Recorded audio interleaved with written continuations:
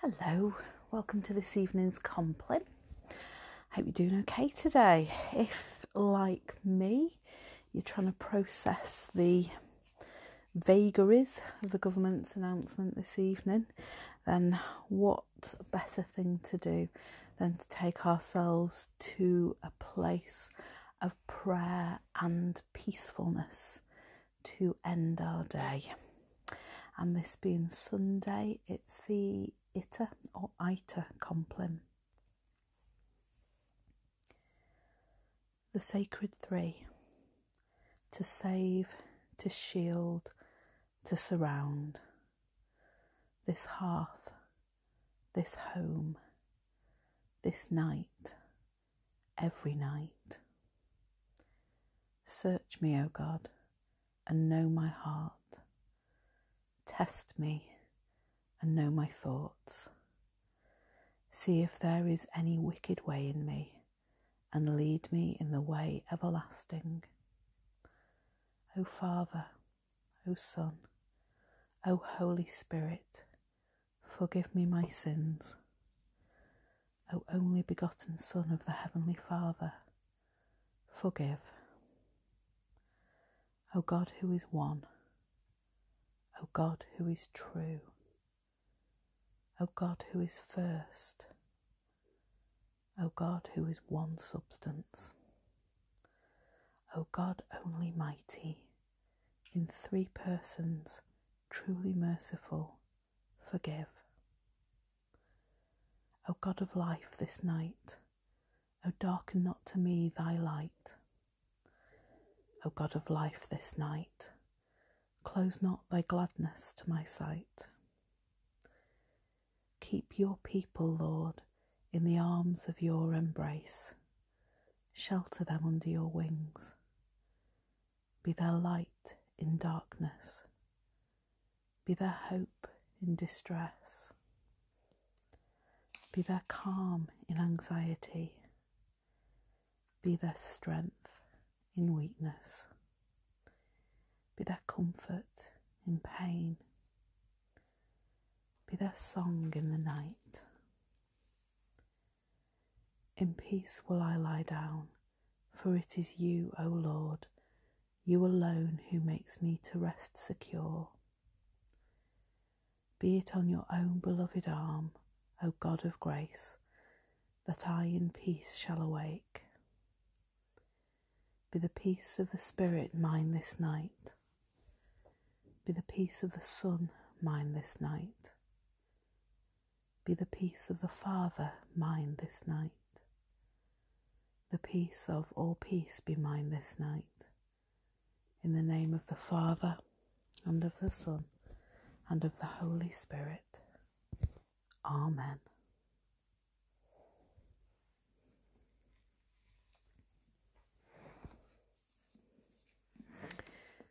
Oh, it's frozen. It could be me, Petra. It could be me. I don't know.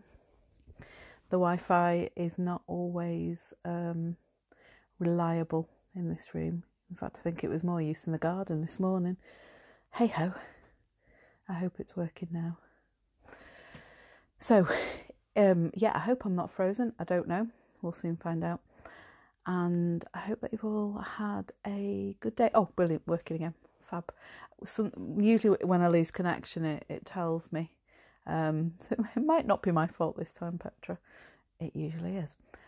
I hope you have all had a good day today. It's been a little bit chillier, super windy here. It always feels really windy anyway, with this being on a corner in front of a field. So it was maybe a mistake for me to go and sit outside for our church service this morning. I did have a few blankets, so that was good.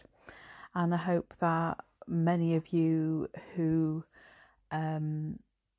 would wish to have been able to join in worship today, and I hope that has brought you connection to your faith group, and I hope it helped you to feel close to God and to each other.